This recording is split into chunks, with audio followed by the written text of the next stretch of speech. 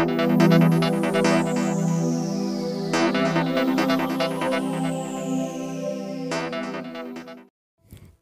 everybody and welcome to Jim Games. Right, these are facts about galaxies in No Man's Sky that you probably did not know.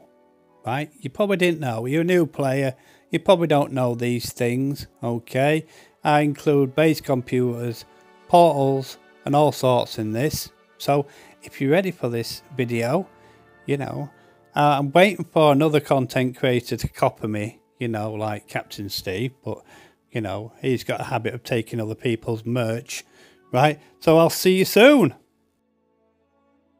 Number 1. Right, portals. Right, this is about portals. These are the portals that you go to on planets, okay? Portals. Portal glyphs for the portals are only defined to the galaxy you are in. The portal glyphs in the galaxy you are in will not work in any other galaxy apart from the one you're in. Right, new players get mixed up about this quite a lot because they think they can use Hilbert dimension glyphs with Euclid portals, and you can't do that. So the portal glyphs are defined to the galaxy you're actually in. That's why people put galaxy names above, you know, the ships have found. There you go. Cool. Next one. Number 2. Yes, folks, number 2 is base computers. Base computers, folks. Yes, Hello Games developed a certain aspect about galaxy jumping because, you know, originally everybody's goal was to get to the core, right? So they knew they had originally 256 galaxies, right? And they wanted people to be able to put some kind of marker down in each galaxy. So they created 450 separate base computers for players to use, right? And it still applies now, right? So you can put 450 base computers down right now, so you can put a marker on every 256 galaxy when you jump there. And not many people know that. And there you go.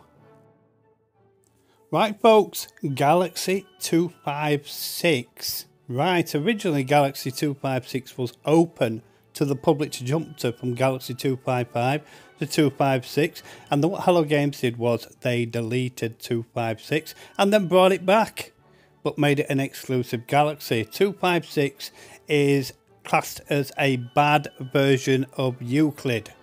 So there's no point going to Galaxy 256. You know, really isn't. I'm in 256. I'm in something called a phantom zone in 256. Anyway, folks, 256 isn't the best place to go, but there you go. Not really an exclusive. Right, on to the next one. Right, the next one, I'm losing count now. Every 10 galaxy is a lush galaxy. Yeah, so every 10 galaxy that you jump to is a lush. That means loads of paradise planets. Yeah, so that's what you look forward to. Every 10 jump is a, you know, paradise galaxy, which is cool, isn't it? Right? And not many people know that too. Anyway, I'll be waiting for Captain Steve to copy it like he copied my merch. Anyway, folks, next one. Right, folks, every galaxy, right, leading up from 1 all the way to 10, progressively gets better. Yeah, the first one is the worst one, right? So like, let's say 11, 12, 13, 14, 15, 16, 17, and then the 18, 19 and 20 are the best ones, okay? So the first one leading up to about 18 are terrible galaxies, right? They progressively get better every time. Bet you didn't know that.